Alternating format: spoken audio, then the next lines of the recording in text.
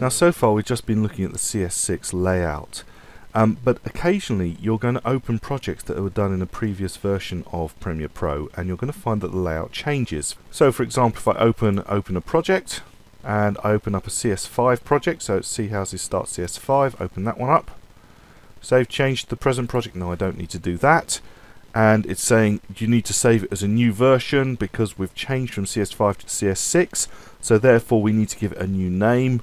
I've actually already created one that's called CS6, so I'm going to allow this one to call it CS5-1, but generally speaking I would just call it CS6 at this point. I'm going to click OK, and you'll see that I'm in CS6. I can see that from the little icon at the top here, but that's the CS5 workspace, and I want to work in the CS6 workspace. So if you want to move between the two workspaces, you simply go to Windows, Workspace, and then you'll notice you've got an editing workspace and a CS5.5 editing workspace. However, at the moment I can see the CS5.5 workspace. What's going on? Well, actually, if you want it to look like CS6, you need to reset this workspace. So you go Windows, Workspace, and then towards the bottom you'll see that you've got Reset Current Workspace. And when you click Reset Current Workspace, it says, are you sure you want to reset it to its original layout? Now, its original layout, I hasten to say, is not the 5.5 layout or the CS5 layout. It is the new CS6 layout. So when I click yes, I want to take it to its original layout. I'm not saying the original layout where the project was created, but the original layout for CS6. So click OK or yes, and you'll see that there is my project laid out with the CS6 layout. Now, say you still like the CS5.5 layout, I hope you noticed that under Windows, Workspaces, you still have the option for editing in a CS5.5 layout fashion. So you just click on that one, and it will take you back to the CS5.5 or CS5 version of the layout of the window. You still don't have jog and shuttle. You still need to learn to use those JKL and Shift JKL to be able to go backwards and forwards in your panels. But you've got the layout as it previously looked in CS5.5 with the additions of the better audio meter and what have you. Okay, so I'm going to go back to Windows Workspace Editing, and it'll take me back to the CS6 layout, but do bear in mind that the layout is still completely customizable. So I can, if I wanted, move my windows around backwards and forwards. I can make things a lot bigger and a lot smaller.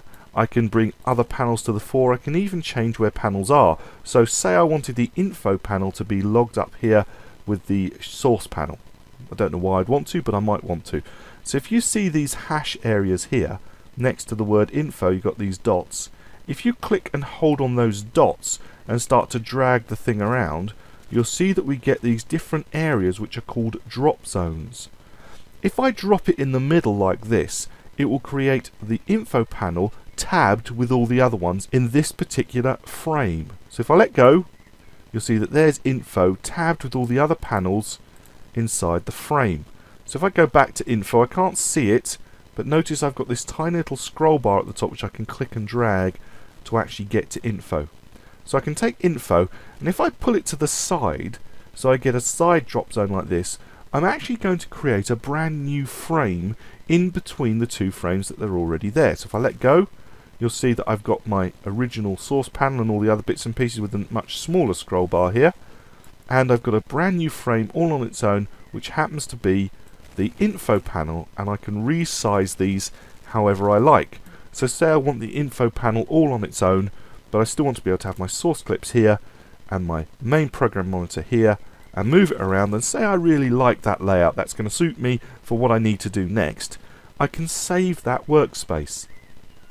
How do we save workspaces?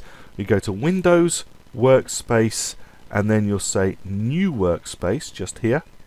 And when you click New Workspace, you can give it a name.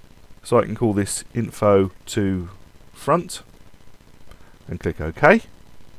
And now I've got a workspace which is info to front. However, if I were to go to Windows Workspace and go back to my editing workspace, you'll see that actually it looks exactly the same. The reason is because I created this new workspace in my editing workspace. My editing workspace has remembered how it was last set up. So if I want to get it back to the standard editing look, I still need to go back to Window, Workspace, Reset Current Workspace. Are you sure? Yes. So I now have my editing workspace as it was originally created, and I have my Windows, Workspaces, I have my info to the front. Notice, please, that they have keyboard shortcuts. So I'm on a PC, so it's Alt-Shift-6 to get to info at front. For a Mac, it will be Option-Shift-6. So you do have workspace keyboard shortcuts if you go between them a lot. So if I go to info to front, there is the workspace that I set up. Now say I created this workspace for a specific purpose and I don't really need it anymore, I want to get rid of it.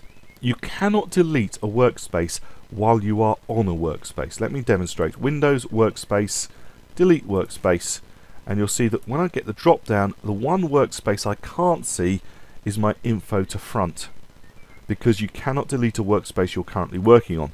So I'm going to click cancel, and I'm going to Windows, Workspace, and I'm going to choose another one. So I'm going to choose Editing Workspace, Alt-Shift-3, Option-Shift-3 on Mac.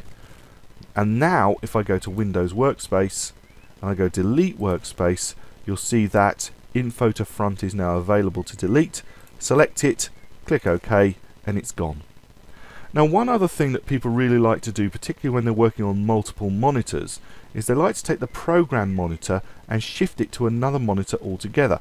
So if I take the little hashed area, these little dots next to program monitor, and start to move it around, well, it wants to dock with other things.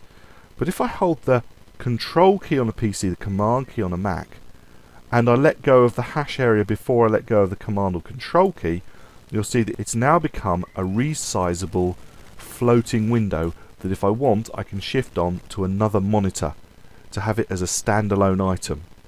Okay, so that's how we can reset workspaces. If I want to then add it back in again, I can take the hashed area, the dots area, don't hold the control key, and go to the side of my source monitor, let go, and it's docked it back in as it originally was.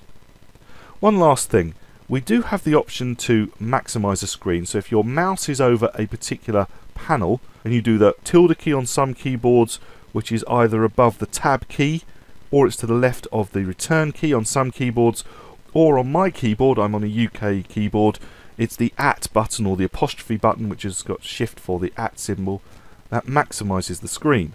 But it hasn't completely maximized the screen because you'll see that we've still got the controls at the bottom. If you hold the control key on the PC, the command key on a Mac, whilst hitting that maximize frame window button, whichever one it might be for you, you'll see that you really do get true full screen. If I hit my spacebar now, I'm getting a completely full screen look. So there are options and ways. Just undo that by again control and then your tilde key or the accent key or whichever key it works on your keyboard.